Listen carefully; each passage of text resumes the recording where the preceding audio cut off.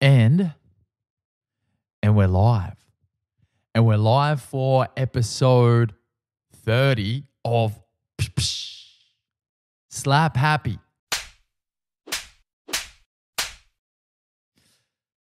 That's right. I'm here.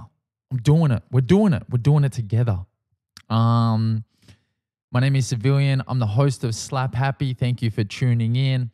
I appreciate you being here. I appreciate you giving me your time.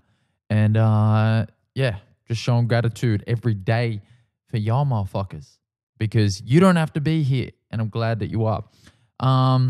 Look, man, I just I had a bit of an interesting moment arise the other day where I basically, there was a meme going around of Gladys Berejiklian just before the Origin one. She was standing kind of there with an unopened can of Coke like 4 hours before the game kicked off, saying, you know, ready for the game or whatever. And then everyone just started pasting it everywhere.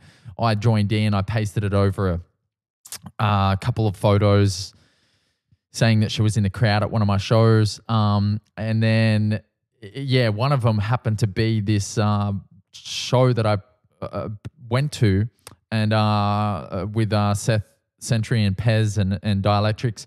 Anyway, I posted that as a meme, and a lot of people kind of like had a bit of a laugh about it, but also were like, holy shit, that's pretty cool that you're on stage with those guys. And it just took me back down memory lane. It's something that it's a bit of a fun story. So I'm gonna tell the story here today, and this is that time that I freestyle. This is that time that I freestyled on stage with Seth Sentry and P Easy. All right, let's go.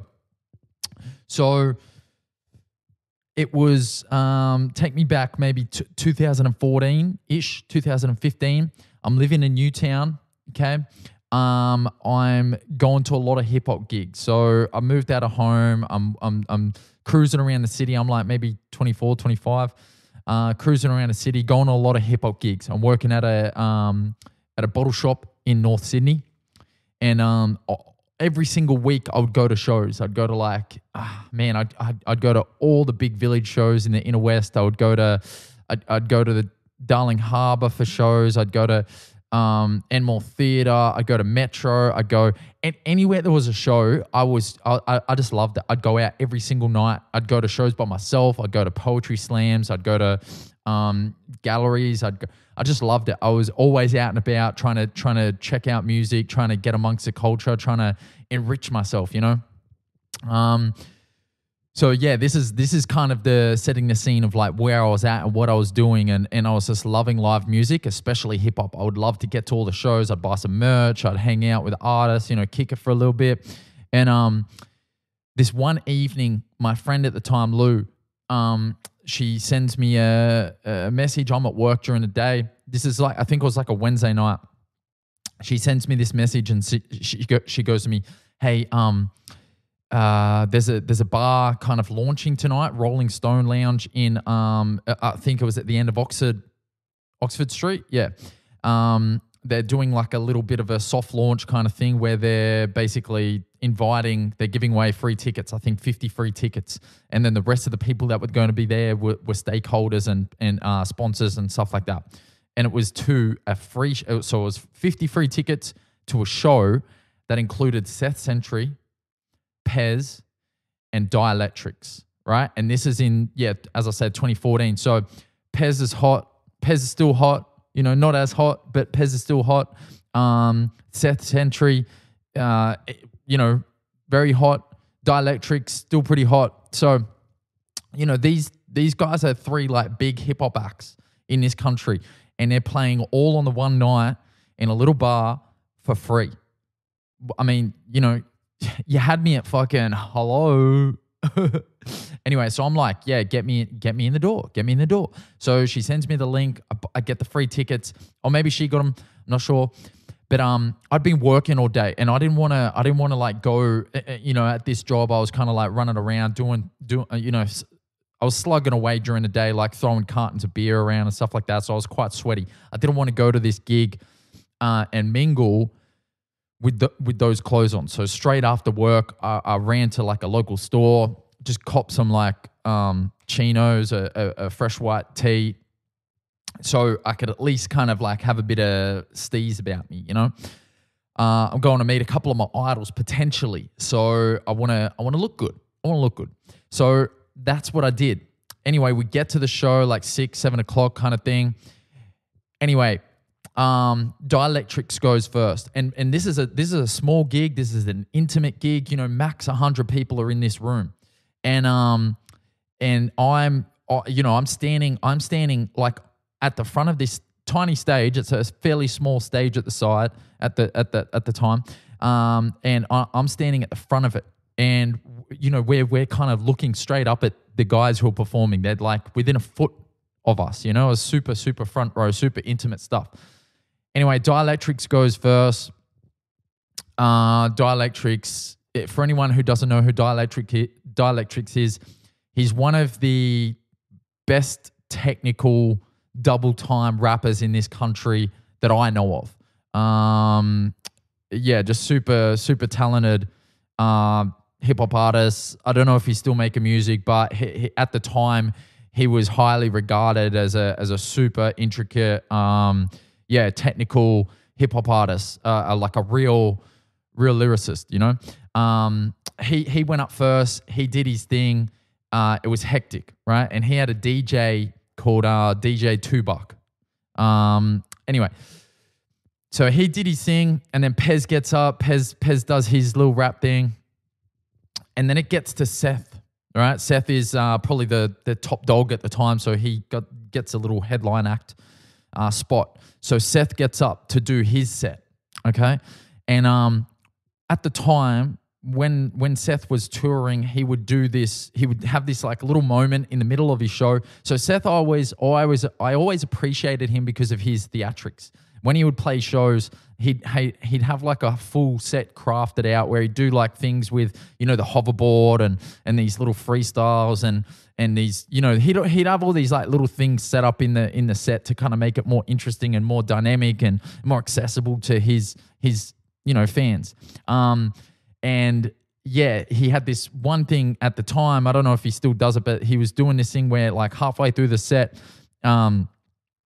his DJ Sizzle would put on this I don't know, this like old school tune sample, and it just kind of play out for a little while, and it was just like it just play on loop, and he would kind of like start garnering the crowd. He'd be like, all right, if you got anything, throw it up at me. I'm going to freestyle about, you know, some shit that you got. And what he would usually do is he'd get the other acts on the bill that had opened up or whatever to jump up, and they all pass 4 bars around. Now, when he went to grab Pez and Dielectrics had actually gone home sick. He was not well. He performed and then left, basically. So it was just Seth and Pez. And because, I mean, they could have just done it them too. Seth could have done it himself. They're both great freestyle rappers, but they wanted someone else up on the stage. So Seth casually goes to the crowd, hey, we got any rappers in the house? And, you know, I remember there's like a guy to the right who kind of like all his friends are pointing at him, or I think, yeah, all his friends are pointing at him, and they're like, and Seth's like, oh, you're a rapper? Oh, well, you know, and he's like, no, I'm not. Anyway. So he kind of turns to Pez thinking that, you know, what are the chances that there's actually a rapper in the house tonight at this very moment, you know? What are the chances? So, you know, nowadays there'd be fucking, you know, if you went to a hip hop show and you said, are there any rappers in the house? 90 out of 100 people would be like, I'm a fucking rapper. You want to hear my bars, G? But, you know, at the time, you know, one many of us, you know, especially at such an intimate gig on a Wednesday night. Anyway, so he goes, you know, any rappers in the house? I was very hesitant at first because I don't consider myself a very good freestyle rapper, right? And especially not in a situation like that where, you know, two guys who I look up to and respect are on the stage. Like I was fearful of fucking up, like admittedly. But my friend Lou kind of like poked me and she's like, fucking, you know, put your hand up, say something, do something, you know, be a man, stand up. And I thought, well, you know, and they were having, I think they gave away like some free drinks there or something. And I'd had like maybe 1 or 2 drinks more than what was required to allow me to not get on the stage. So I'd had just over that quota. So that meant that I was like kind of warmed up. I was ready to go kind of thing, you know? So it kind of tipped me over the edge and I'm just like, I'm literally the first person in the crowd and I just stick my hand up like this. And Seth and Pez are like in the background, they're chit-chatting, they're trying to figure out what they're going to do kind of thing. And Seth kind of turns around and he sees me with my hand up and he goes, oh, you're a rapper? Oh, you're a rapper? Well, give me one bar. And then he kind of goes to the crowd, you know, that's the quality control we have here. We only ask people to do 1 bar. Oh, no, he says that afterward. Anyway, he goes, give me 1 bar then. And he puts the mic down to my face. And I literally could have said anything. I could have been like, yo, I got feet and, you know, in summer you feel heat. And he would have been like, yeah, done. Get on the stage. But I went to go, I kind of froze. I was starting to freeze and I went into my vault and I'm like, all right, come on, Matt, come up with something. And I thought of the first line of a song that I just put out a couple years ago and it was called G'day. And the first line is, G'day, ladies and gentlemen, even children. I'm not a John, any man, call me Savilian, right? That's the actual line of the song. And he puts the mic to my face and I'm like, all right, I'll just say this line from one of my songs and he'll think like I just freestyled that and, you know, he'll be like, fucking sick, can't get up on stage, let's do this. Anyway, he puts a mic to my face and I go, G'day, ladies and gentlemen, even children. And my brain starts like fucking freezing and I'm like, holy shit, say something. And I'm here to break the building. What? I'm here to break the fucking building? You kidding, Matt? This is your time to shine and you're talking about going Hulkmania on this motherfucker? You're talking about breaking a building in this motherfucker? What?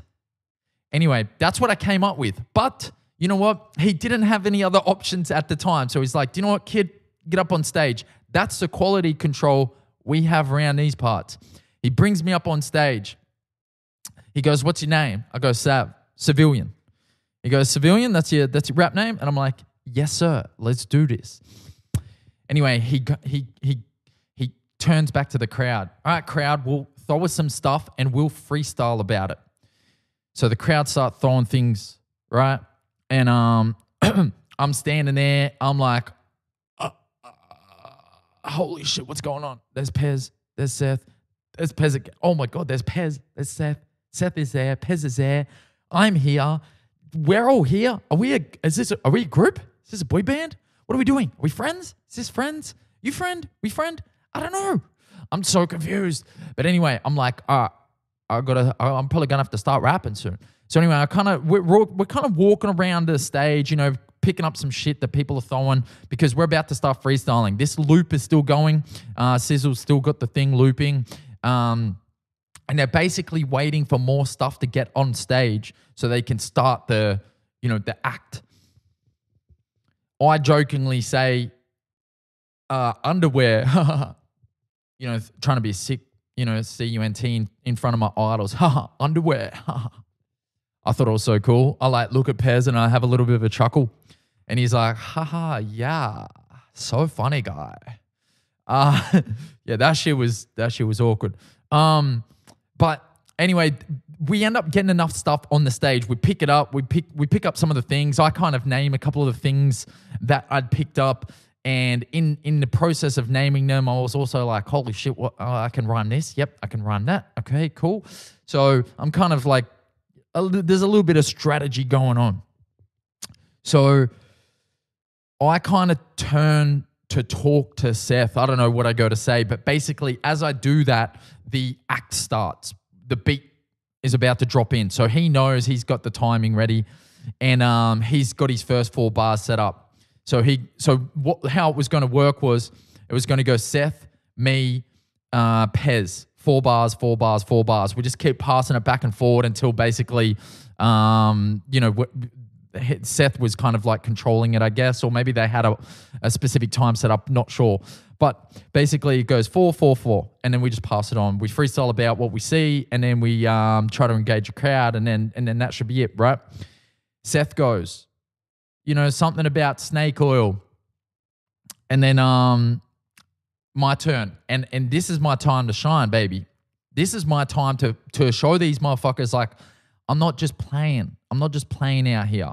I put my hand up. I said I'm a rapper, so I'm going to have to rap. All right? This is what happens. Pressure's on. So anyway, it comes to me, and I step up to the front of the stage.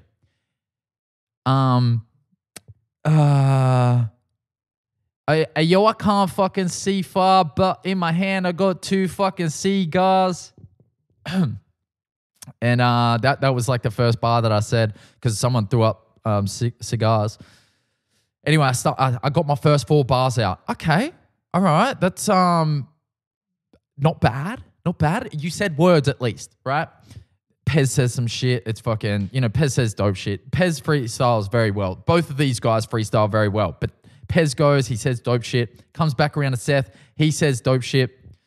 Then this is where it really starts to change, my second set of 4 bars, because the first 4 could have been a fluke, right? I said some shit, it rhymed. That could have been a fluke. Anyone could possibly say 4 bars off the top of their head, or 4 lines off the top of their head. But then it gets to my second lot, right? And then I go, when I have a bunch of drinks, I'm a fighter. Somebody just threw me a lighter. Now I'm about to light it up like I'm on fire. I'm a rapper. Are you calling me a liar? And when I performed it, I like did it out to the crowd. I'm like, because I step up to the crowd like all big like this, and I'm like, when I have a bunch of drinks, I'm a fighter. Somebody just threw me a lighter. I hold it up to the crowd. Now I'm about to light it up like I'm on fire. And then I go like out to the crowd like this. I'm like, I'm a rapper. Are you calling me a liar? Anyway, when I rapped those 4 successive rhyming lines, the crowd went fucking wild. Like whatever crowd there was had just seen this random dude from the crowd stand up on stage, say some shit that actually rhymed with other rappers that were rhyming things, right? So the crowd starts going crazy. And Seth turns to Pez and he's like, what the fuck? This guy actually raps? And then he kind of puts his arm around me and he's like, ha, you fucking sick cunt. And I'm like, ho, baby. Yeah, so it was a pretty hectic kind of moment. Anyway, Pez goes, he says his dope bars. He rhymes 4 things with Long Island iced tea on a Rolling Stone. I just said a bunch of shit that rhymes with Rolling Stone. And that was hectic. And then it goes back to Seth. And Seth goes, this is where it gets even crazier. Seth goes, he kind of rhymes these things. And then the last line, he goes, Savilian, my man, where the fuck did you come from? And this is where I start. This is where it gets a little bit weird. And I'll probably never know to this day what actually happened in Seth's head, because my interpretation of the way the next little bit goes is that I was just like feeling myself, and I started saying a few things, and I got a little bit cocky maybe.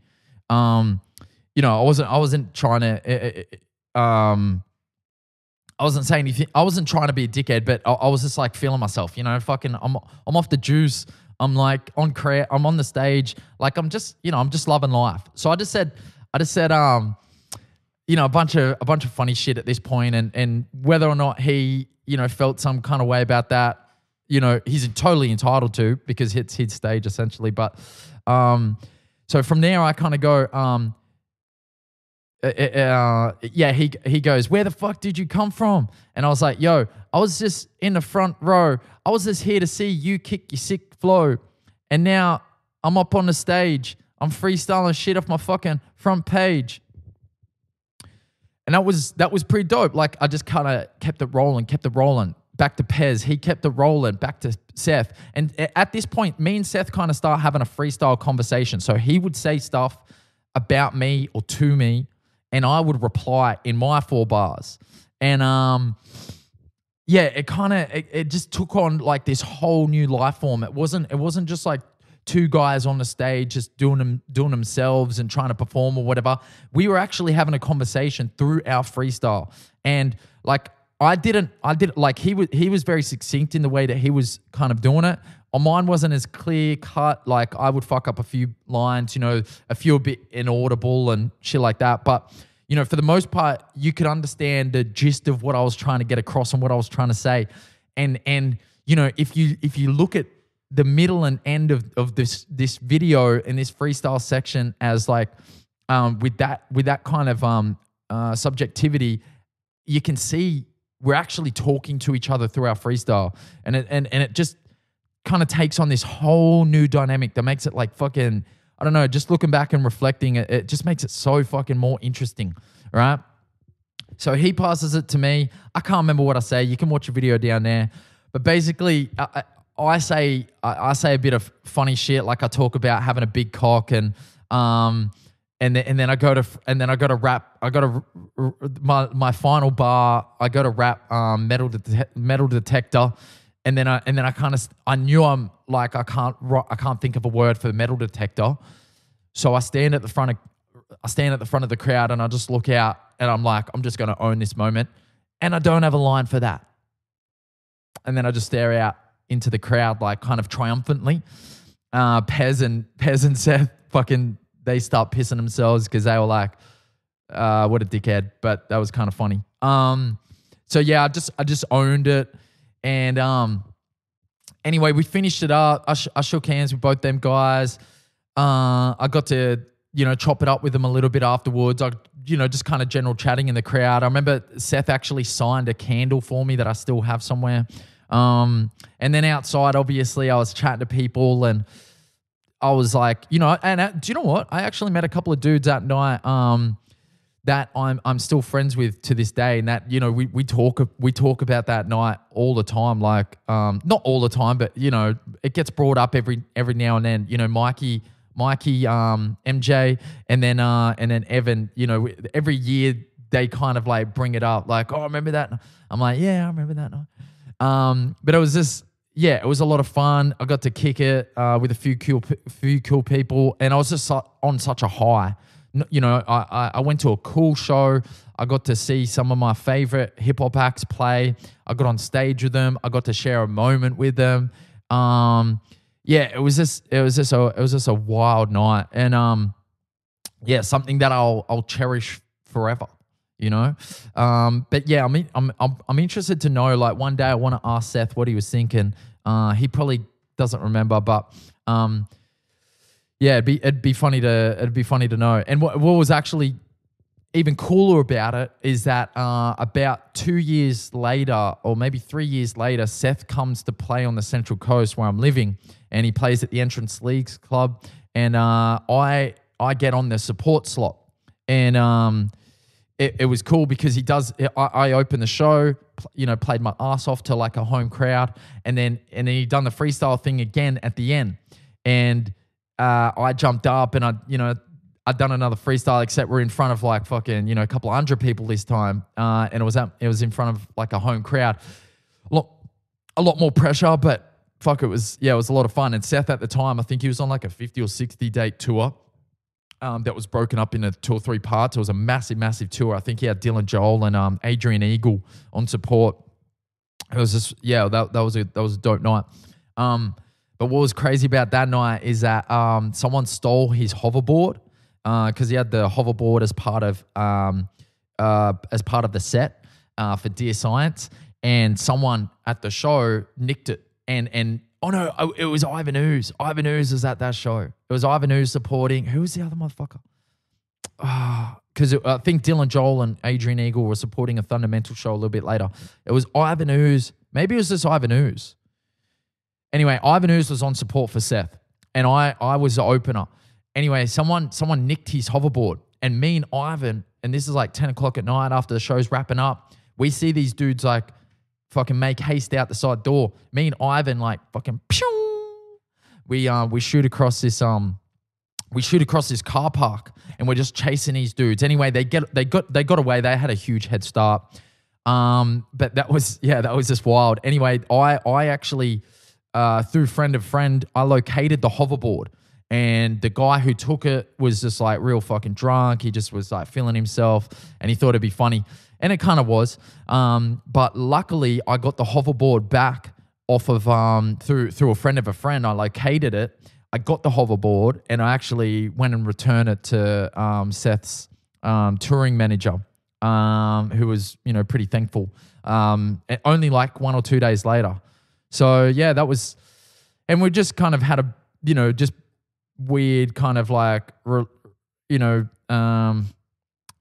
just had these weird run-ins where, just different shows and things like that over the years. But yeah, it was cool.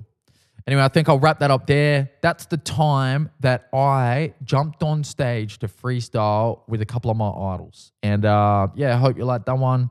Drop a comment below. I'll actually link the video, and I want you to tell me what you think. Were we battling, or was it just freestyle? Were we just chatting through freestyle, or was Seth trying to drop some bars on me? Was he trying to put me in my place? Because it could have gone either way. But yeah, it was a lot of fun. Something that I'll always cherish. Anyway, let me know what you think. And I'll see you next week on Slap Happy. Peace.